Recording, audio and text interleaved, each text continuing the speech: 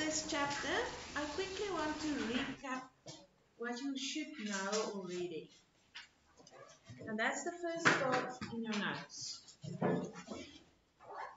You know about simple interest and you know about compound interest. When do you know how to work with simple interest?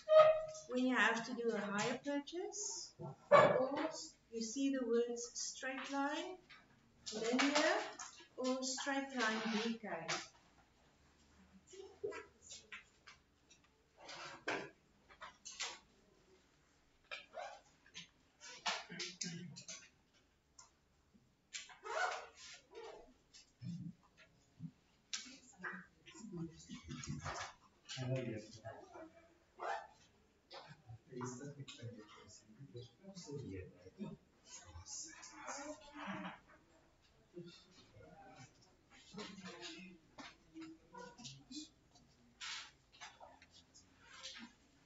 Good.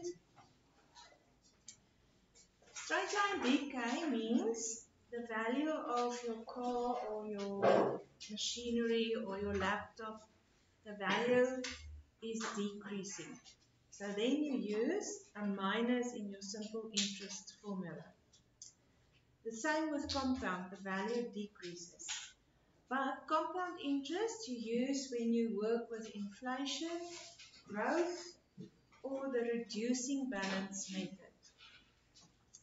When they don't state which type of interest that you should work with, you always choose compound interest.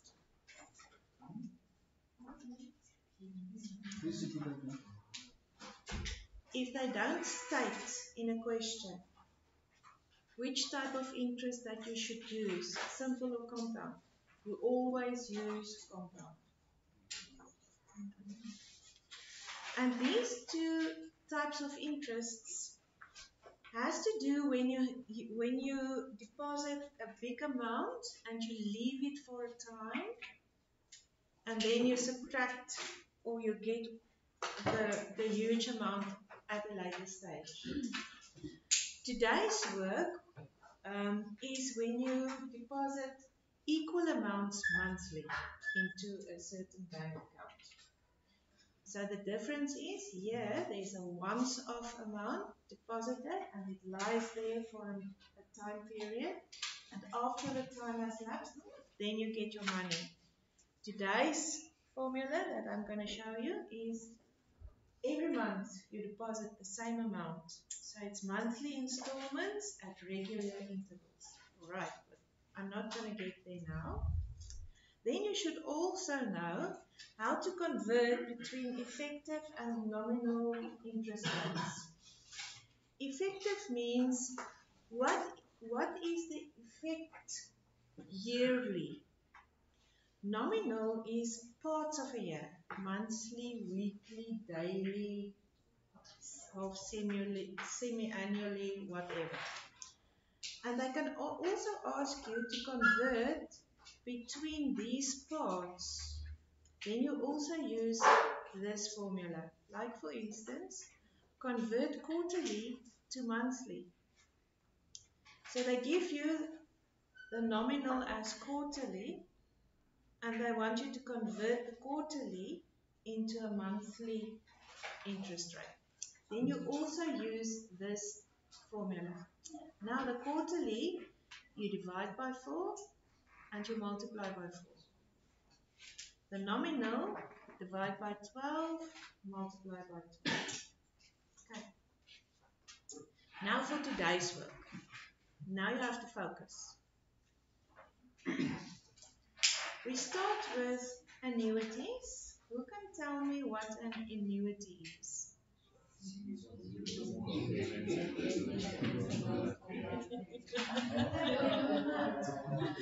Okay. It's a series of equal payments at regular intervals over a period. Like for instance, when you start working, you need to save for your old age. So you start depositing money into a certain account monthly, and then when you reach retirement, you can withdraw money from that account, and that is your retirement fund. Okay. For this, we need the future value annuity. Future means in the future I'll get my large amount. You get your large amount in the future. Okay, the reason why I tell you that is because we also have a present value formula. So you must read carefully in your question, when will I receive my money, in the future or now? If you will receive your money in the future, you use this formula. If you receive your money now, you use another formula, but we'll get to that one on another day. The F stands for the future value. So after 20 years, what is the amount that I will get? The X in this formula is the equal payments, the monthly payments. I pay 1,000 Rand every month into this account. Then my X is 1,000. I will receive 5 million Rand in 10 years' time. Then my F is 5 million. The N is not the N is not the number of years.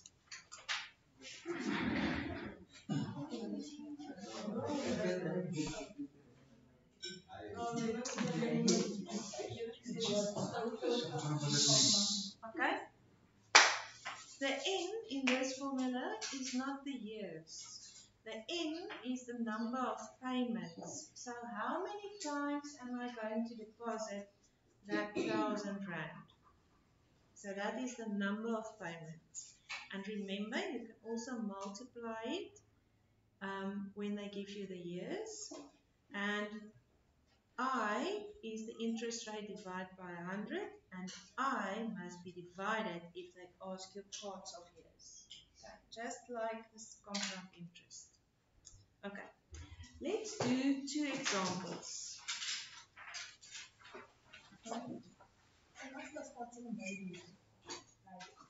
We don't have a starting value. You start with 0, and every month you deposit money that grows. Our first example. Now we read carefully. And by saying you read carefully, you make notes while you read. Okay, let's start. Jennifer decides to invest 600 Rand every month. That's your clue. The clue words. What do you call that? Keywords. X, therefore, equals 600. She decides to invest 600 Rand every month for 2 years. Okay, the 2 years will come into effect with N. So you associate the years with N, but N in the formula is the number of payments. So for 2 years, if she pays monthly, how many times will she pay? 24. Okay, so I have to multiply by 12. The interest rate is 12% compounded monthly. Therefore, 12 over 100 divided by 12 monthly. So that's my I. She makes each payment at the end of the month. This is also important to read. At the end of the month. What is the value of her investment after the 2 years? So now you have to decide, is she going to get the huge amount now or in the future? In the future. Therefore, that will be my F. And now you draw your timeline. Now this timeline is not compulsory, but it is a huge help when you do your sum. To look at how many payments, where is the huge amount, when did she pay, at the beginning of the month or the end of the month or whatever. So when you do a timeline, you always start at time 0. That is when you open the account. times 0. In this case, we have 2 times 12, so we have 24 time periods. Okay? At the top of the timeline, I write my interest rate. So it's 12% and it's monthly.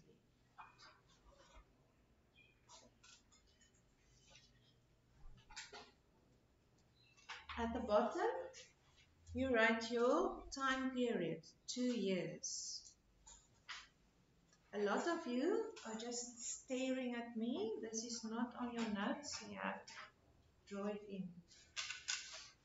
And now you read 600 Rand every month, therefore at every month, at the end of the month, you deposit 600 Rand.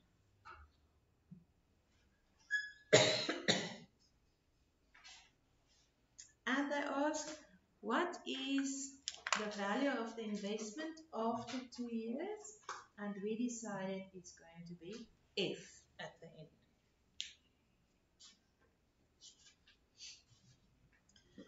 Now, when you do a financial sum, you always start with the correct formula. So it's very important to make sure, is it really the F formula, or is it the A formula, atom, or is it the P formula coming later? So make sure before you start your sum, am I sure it is the F formula? Yes, because it adds the value after 2 years. So it's in the future that I will receive my huge amount.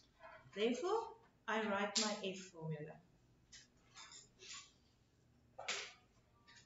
And then you make a short summary either on the left-hand side or the right-hand side of this formula before you start substituting. I need F, so it's F question mark. The next value in my formula is X. X, what is X value? 600 Rand. The next variable is I. So what will I be? 12 divided by 100, that's my 12%. But it's compounded monthly, therefore I still need to divide it by 12 as well. So you can either write 0.12 over 12 or 12 over 100 divided by 12. The next variable is N. N means how many payments will I make in the 2 years. It's 2 years, it's monthly, therefore 2 times 12 is 24. And now you substitute these values in your formula. You always write your formula clean, then you show your substitution, then you type it on your calculator and you get your final answer. So there must be at least 3 steps. Right, now I substitute all my values and you type it in your calculator exactly as that is. So I'm going to use the block over the block to start off my formula. Then you get your answer. So after 2 years, by paying 600 Rand every month, she will finally get 16,000 Rand, more or less, as the huge amount. Is everybody with me? Okay. So then, why does it matter that you put money in at the end of the month? Okay. We'll get to that in a later lesson.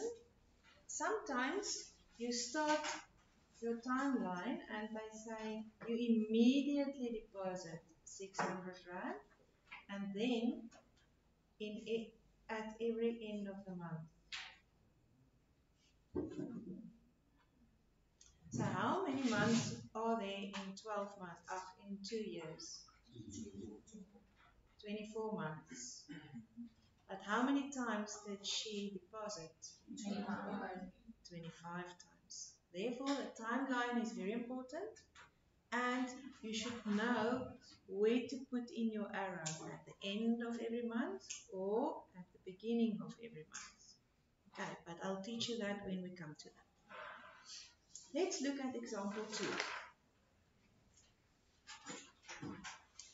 Nico has just started his first job after completing his studies.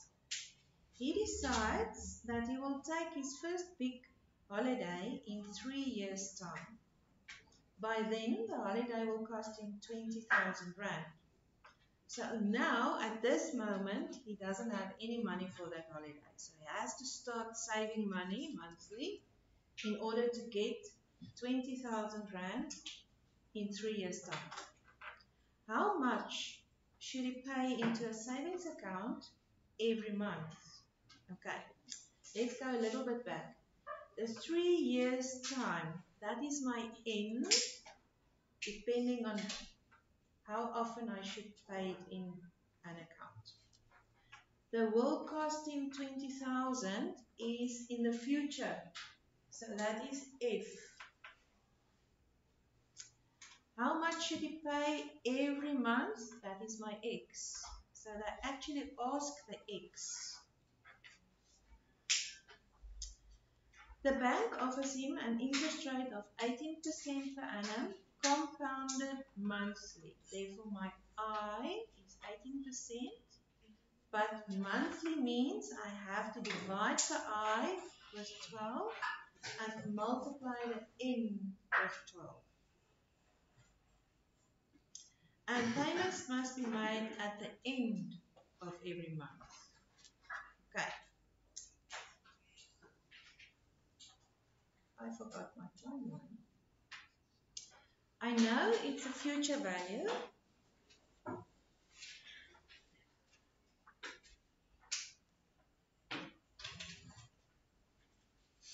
Because I talk about 20,000 Rand in 3 years' time.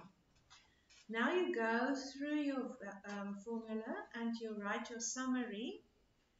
If I already know it's 20,000, X is what they ask. I is percentage, so it's 18%, but I have to divide it by 12, and the N is 3 years. I have to multiply the N with 12, and then after you've written your clean formula, you do your substitution. And now a tip. When you need to get X alone, because they ask you X, do the algebra part first before you start typing it in on your calculator. So I need to get rid of this denominator. How do you get rid of a denominator? You multiply both sides. So I multiplied this denominator with the 20,000. And now I have that on the right hand side. I want X alone. So I have to divide with a block bracket both sides. So now I divide with a block bracket both sides, and then you have X alone. And now you type it in on your calculator. Why? Why do you think should you do it like that? For rounding off, another reason, it saves time. Okay. So instead of working out what that is, and then the bracket, and then minusing it, and then dividing it, and then take it over, and then dividing, and then multiplying, and show 100 steps, you do the algebra first, type that in on your calculator, and then you get your answer once off. Alright, it's just a tip, but if that confuses you, go the long way. Yep. So when we see how n is the number of payment, so when you multiply n by 12, that's to say 12 months. Yes. So we don't take the compounded monthly and multiply with the receipt. No. You take this divide by 12 and multiply by 12 only applies to I and to N. Okay. I has a small circle key and divide looks like that. So the divide goes with I. And when you divide, you must always multiply to cancel it out somewhere. So you multiply the n with the, if it's monthly, it's 12. If it's quarterly, it's 4. If it's semi-annually, it's 2, etc. Did that answer your question? Okay. All right. Now I want to just summarize what is important so that you don't struggle with finances. Read your question in detail. If you need to read it 3 times, you do it 3 times. Rather spend more time on your question than just spot read and make mistakes. Okay, so in finances, never spot read. Don't just look for the numbers. Oh, that is the years, that is the X's, that is A, that is F. Don't do that. Never spot read in finances. Draw your timeline. It's a huge help, even if it doesn't count any marks. Okay? Ask yourself, when will I get the money? Ponolo? Now or in future? Is it a once-off payment? If it's a once-off payment, you use Appen. If it's regular payments, the same amount, then you use F. If you receive your money in the future. As soon as you've decided which formula you're going to use, write down the clean formula. Then do a summary. Then the substitution, and then use your calculator. Okay, are there any questions so far?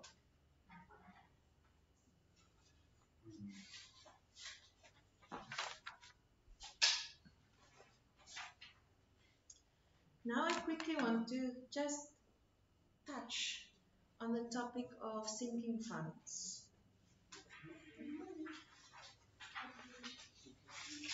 This is not in your notes.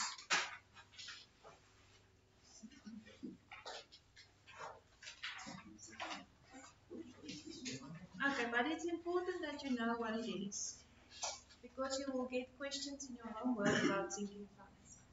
A sinking fund is an account that you open at a bank for replacing old machinery or old computers or an old car.